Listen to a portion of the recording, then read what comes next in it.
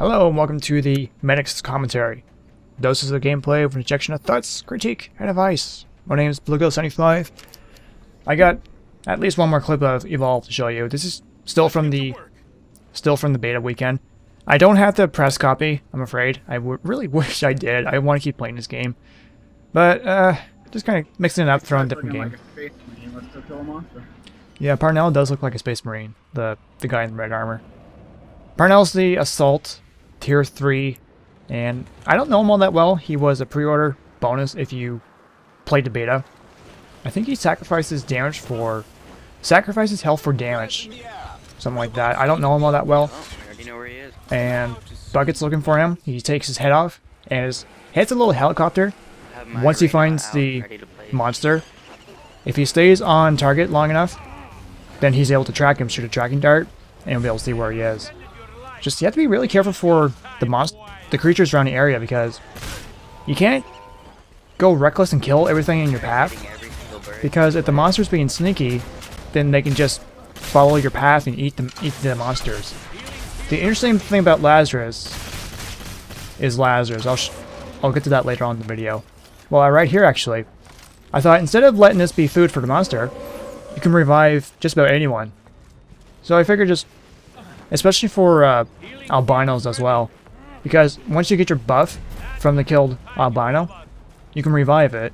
And it seems that if you kill the albino again, it looks like they still have their buff, but they actually don't. So if the monster goes for all that trouble to kill, say, a big monster, and the buff's gone, I think it was a bug, but it seems to work for the most part. At this point, just trying to stay together. This one was an albino. I thought Parnell and I would try to go after this one, but what was going on was that our trapper got too close to the water, and there was a giant monster in there. And the big monsters take no time to eat you, so if you have no one to help you with escaping, then you're dead in less than 5 seconds. That's how bad it is. And you have to be very, very careful where you walk, because there are monsters that can... Even the plants can eat you. And I'll cross paths with them later on. Yeah, I was right by but I figured... That's right where I died. What I learned from this, you'll come to see. If your allies get eaten, you can't revive them. If the trapper wasn't eaten, what would have been was that... Animal eats me. Yeah, they get eaten, then you cannot revive them. You cannot revive a half-eaten corpse. Now, it looks like that they were in the water from their gear, but I got the monster to aggro, and they went after me, and there goes the monster right by there. That was stupid play. So I was on respawn for about a minute and a half. It's quite a long time. They might readjust that for the release candidate. Yeah, but the support and the assault was able to hold on long enough for the trapper and the medic to come back. So at this point, monster's at stage 2, I believe. Yeah, and Bucket was able to track the monster, so that icon with the paw print, that's where the monster is. So we're able to get back on track anyway. And those are carnivorous plants. It's a pretty good thing, you just have to shoot them, then they die. But you can get stuck in them, and you can be devoured by plants, so you have to be very careful where you walk. Where this was a cold map, like a winter map, it was a little easy to track them down. And I'm not sure why they were killing all the big monsters, because it's not completely necessary. I kind of get it. I think you like some achievements you get by killing a amount of things. But I figured I would do us a favor and revive that big monster so that the monster wouldn't eat it and wouldn't regain back its shield. It's at level 2 right now. It can evolve twice into level 3, and they get stronger and they get stronger abilities. It's kind of like a MOBA base. They have 4 abilities like the hunters do. It depends on the character and the monster though. Where Lazarus can only heal with that burst, the Lazarus device can only be used on someone who's down or dead. So it's not a big hurry if someone's down, but if they get eaten, then I cannot revive them. There's nothing I can do. So finally, we got some level 3 monster play, which is good gameplay on everybody's part. I did a big mistake by getting eaten earlier. However, at this point, I'm trying to look after my teammates by staying a decent distance. But seeing this buff here, I try to pick it up and get away. This increased item switch and reload by 50%. So it will recharge my items, my Lazarus device, my healing burst, by 50%, so it's a nice little boost to have, just standing off with this monster. His armor's gone, and just looking around, it's a little risky to get around, and Daisy's not entirely necessary to revive. I wasn't gonna make a big risk for it, but the monster is hovering over Daisy pretty much, and figured while he was busy doing that, I tried to revive Daisy, but what happened was it revived the albino that was next to them, and then the trapper killed him again. However, what happened, that kind of threw me off there. So Daisy kind of got doomed there, and the trapper was picking up the support there. And the nice thing about Cloak is that if the monster tries to go after you for reviving people, they can do it that way. But I did manage to get Daisy at the very least and keep our progress going. But when you're playing Lazarus, you have to stay out of the way. Kind of like play a loner, stay in the distance until, if you're nearby your allies, if they come near, give them a healing boost, but use the healing boost for yourself. I think my perk was, I was regenerating health, like 15 health every so often. Yeah, a little bit of health regeneration. Just keep an eye out on the icons and making sure that the monster doesn't eat anybody.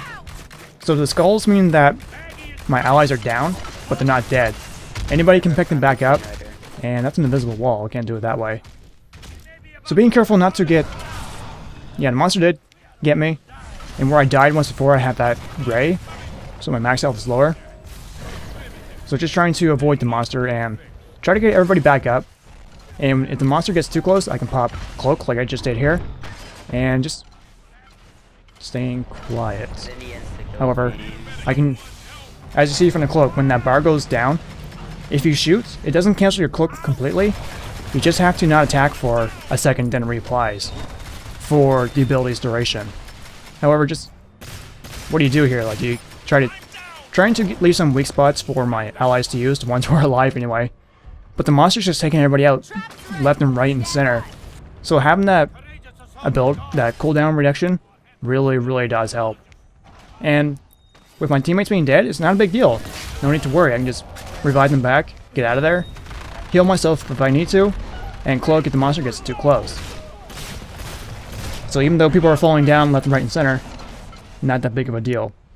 So what you see there on the dead allies, that's how much time you have until their body is dead for too long, because it gets to a point where you cannot revive them. So you kind of have to act when they're down. It's not a big deal, but when they're dead, once that blue bar runs out, then you cannot revive them at all.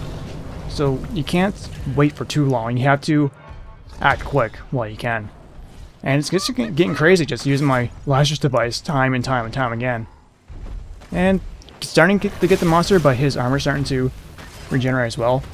And he could have gone after me more, try to take me out, but what I was doing was just trying to stay out of the way as much as possible. And where I have health regen and like a healing burst, because I'm not too concerned with healing my teammates because I can just revive them. They won't get a penalty for being revived by me, but they have to be revived by my device. It's not just me, I have to use my device to bring them back with no penalties. That's kind of the risk, where the device usually takes quite a while to charge up. I have that boost, which I think really turned the tide of this battle here.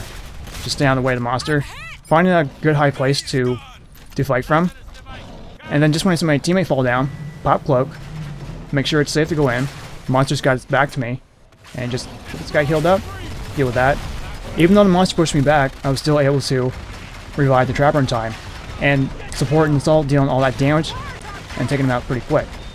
I thought I tried to revive manually, but my device was ready. Pop that. Yeah, it seemed to be focused on trapper the most when he should have been focused on me the most. And we managed to get the monster that way. So level 3 monster for you, just kind of give you an idea how it works. Someone who knows monster... Yeah, you're a really good medic. Thank you. Someone who knows how to play monster is really scary. But I'm quite comfortable with Lazarus. I don't think he's going to be changed too much in the release version. I'm just waiting for the game to be out. This is a game I'm excited about. Yeah, we just kept on focusing me. I mean, pretty stupid. Yeah. You kind of have to take out Lazarus, or else he'll just keep reviving people like I was doing there. So it is something to consider. Yeah. Yes, I found that on my Griffin. Nice, nice. Ah, I've been waiting for that. So, Val's pretty tricky. You kind of have to balance damage and healing. But her healing's not great, and she can't revive as well. Lazarus is kind of... Yeah, I've been waiting for this. That's pretty much, yeah, those sound stakes or whatever they are, and the harpoon gun. Oh yeah, once you Yeah. So that was Lazarus on Distillery with my teammates, Maggie, Bucket, and Parnell going against Goliath. So that's all for now, until February anyway. Yeah, I've been waiting. Thanks very much for watching. Yeah, those sound